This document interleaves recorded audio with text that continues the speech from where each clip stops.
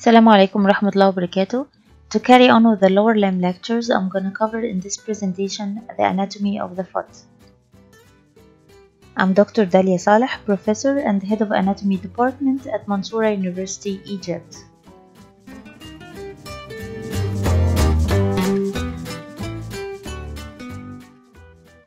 For the anatomy of the foot, we need to cover the following objectives. First, we will revise the skeleton of the foot, the cutaneous nerve supply, the deep fascia and how it is arranged, the muscles, the vessels, and the nerves of the foot. Let's first know the different regions of the foot. So if we take a line that passes at the tarso-metatarsal joints and another line that lies at the transverse tarsal joint, the foot will be divided into three regions: the hindfoot, the midfoot, and the forefoot. If we look at the dorsal surface of the skeleton of the foot, you know that it is made of three sets of bones: the tarsals, the metatarsals, and the phalanges. The tarsal bones are 7 in numbers. The upper one is called the talus, which shares in the formation of the ankle joint. The lower one, which lies against the ground, is the calcaneus or the heel bone. The curved one here is the navicular. This one is the cuboid, and we have three cuneiforms: the medial, the intermediate, and the lateral cuneiform.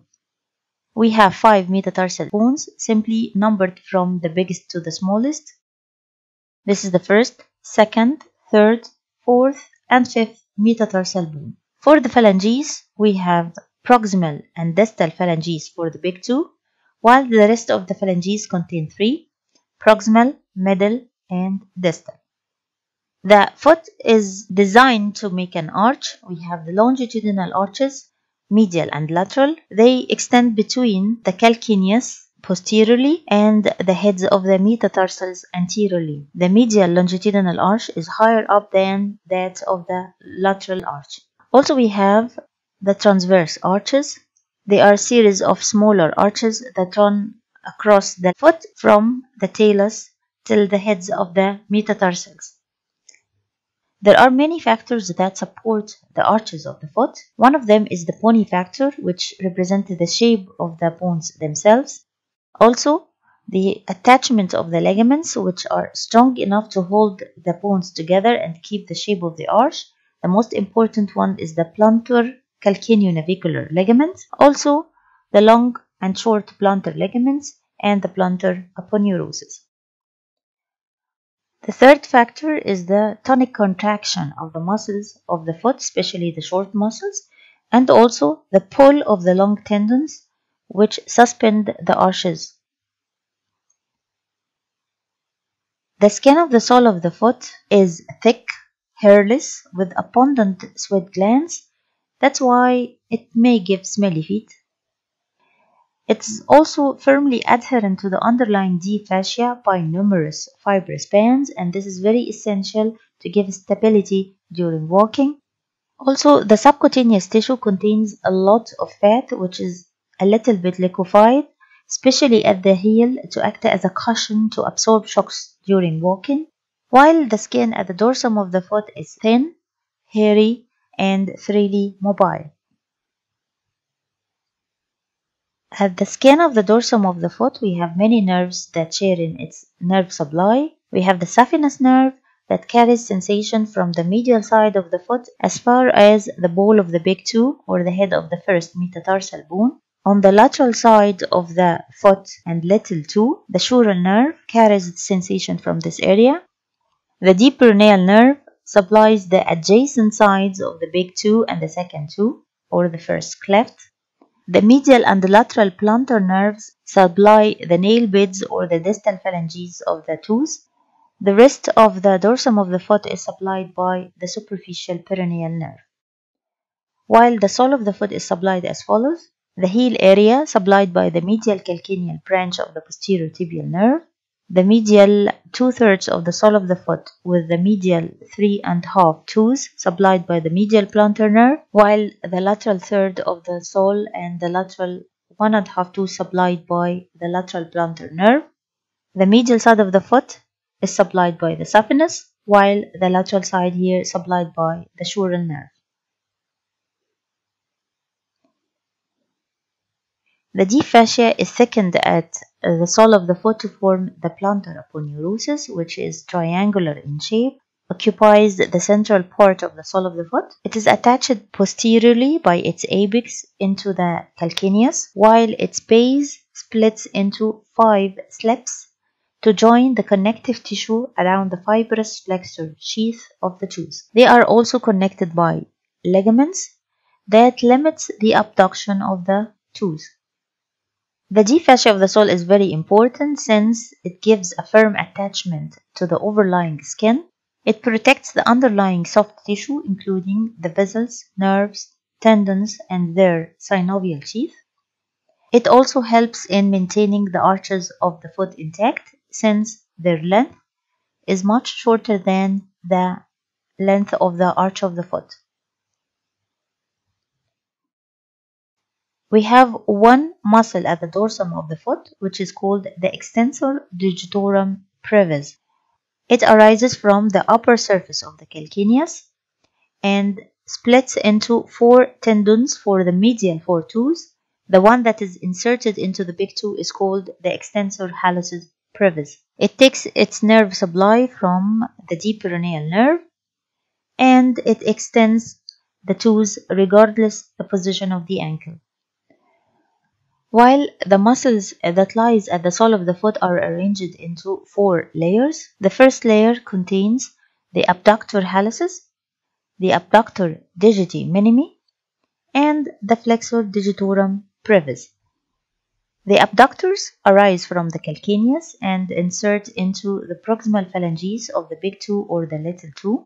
They act as flexors and seldom as abductors, since the range of abduction of our toes is limited by the shoes.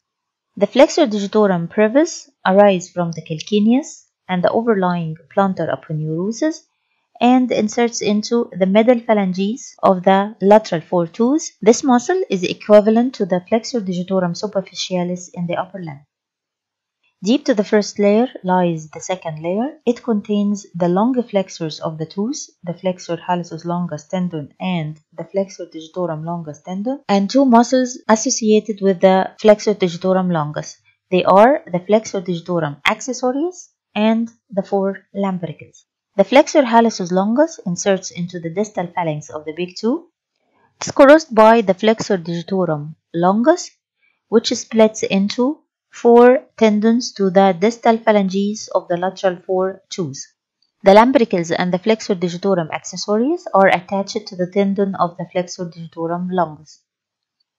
The flexor digitorum accessorius arises from the calcaneus and inserts into the flexor digitorum longus tendon, and it corrects the line of pull of the flexor digitorum longus and provides flexion to the lateral 4 toes regardless the position of the ankle.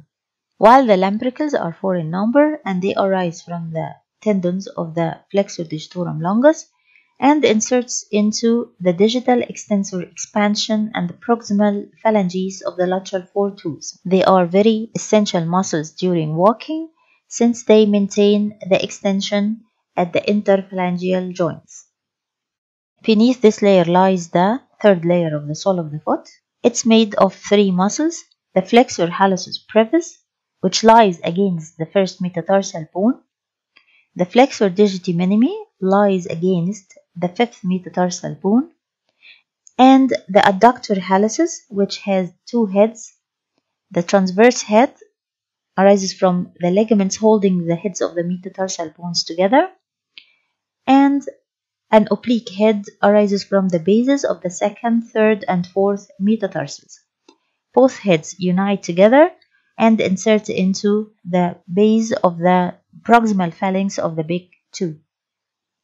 Beneath this layer lies the 4th layer, which is made of the tendons that play a role in holding the arches, namely the Peroneus Longus tendon, the tibialis posterior tendon, and then we have the dorsal and the plantar interossei. The Peroneus Longus grooves the cuboid bone to insert into the first metatarsal and the medial cuneiform bone, while the tibialis posterior has a wider insertion into the navicular bone, about 2/3 of its insertion into this bone, and also spreads to all tarsals except talus and all metatarsals except the first and the fifth. And as I mentioned, they hold the arches of the foot. We need to focus here on the interossei. The dorsal interossei, we will remember them by the mnemonic DAP. They perform abduction of the tooth. And we need to know that the axis of abduction is at the second tooth. So if you move away from the second tooth, this is called abduction. They arise from the inner sides of all metatarsals and insert into the bases of the proximal phalanges of the second, third, and fourth tooth. And as I said, they abduct the tooth away from the second tooth and also flex the metatarsophalangeal joints and extend the interphalangeal joint. Remember that the second tooth is the axis of movement, so it can be abducted either to the medial side or to the lateral side. That's why it has two dorsal interossei inserted into it. The plantar interossei, we will remember their action by the word pad. The plantar will perform adduction of the tooth. So the tooths are adducted towards the second one. They arise from the medial sides of the shafts of the third, fourth, and fifth metatarsals and insert into the bases of the proximal phalanges and the extensor expansions of the third, fourth, and fifth tooths. They adduct the tooth and flex the metatarsophalangeal joints and extend the interphalangeal joints. Remember that the second tooth is the axis of movement, so it has no adductors. The arteries at the dorsum of the foot represented by the dorsalis pedis artery, which is a continuation of the anterior tibial artery in front of the ankle joint. It terminates by passing inferiorly between the two heads of the first dorsal interosseous muscle to join the deep plantar arch. For the venous drainage at the dorsum of the foot, the deep veins that accompany the arches will follow the deep venous system, while the superficial veins will collect and form the dorsal venous arch, which lies at the dorsal surface of the foot over the metatarsals. Its medial end will give rise to the great saphenous vein, which terminates at the femoral vein, while its lateral end will give the short saphenous vein, which will terminate at the popliteal vein. At the sole of the foot, we have two arteries, the medial and the lateral plantar arteries. They both arise from the posterior tibial artery. So the medial plantar artery is the smaller of the two terminal branches of the posterior tibial artery. It supplies the medial side of the big tooth, while the lateral plantar artery, which is the larger of the two terminal branches of the posterior tibial artery, curve medially at the base of the fifth metatarsal to form the plantar arch. So if we talk a little bit about the plantar arch, it is the continuation of the lateral plantar artery at the base of the fifth metatarsal bone. It curves medially and joins the dorsalis pedis artery in the first intermetatarsal space. It gives plantar metatarsal branches that splits at the clefts between the tooths into plantar digital branches. So it supplies all the adjacent sides of the tooth and also the lateral side of the little tooth. For the nerves of the sole of the foot, we have the medial plantar nerve and also the lateral plantar nerve. They both arise as terminal branches of the posterior tibial nerve. Each contains muscular branches, cutaneous branches, and articular branches. For the medial plantar nerve, it supplies the medial 2/3 of the sole of the foot and the medial 3½ toes till the level of the nail bits. Its motor branches only to 4 muscles at the sole of the foot, 2 in the first layer, the abductor hallucis and the flexor digitorum brevis, 1 in the second layer, which is the first lumbrical, and 1 in the third layer, which is the flexor hallucis brevis. It also gives articular branches to small joints of the foot. The lateral plantar nerve is also one of the two terminal branches of the posterior tibial nerve. It will divide at the base of the fifth metatarsal bone into superficial and deep branches. The deep branch is motor to all muscles of the sole of the foot except the four muscles supplied by the medial plantar nerve. While the superficial branch will be sensory to the plantar surface of the lateral third of the sole and the lateral 1½ toes. In addition, it gives articular branches to the small joints of the foot. This is the end of my presentation. Thanks for listening. If you like it, please do not forget to subscribe, like, and share. And do not forget to hit the notification bell so you can know if I upload another video.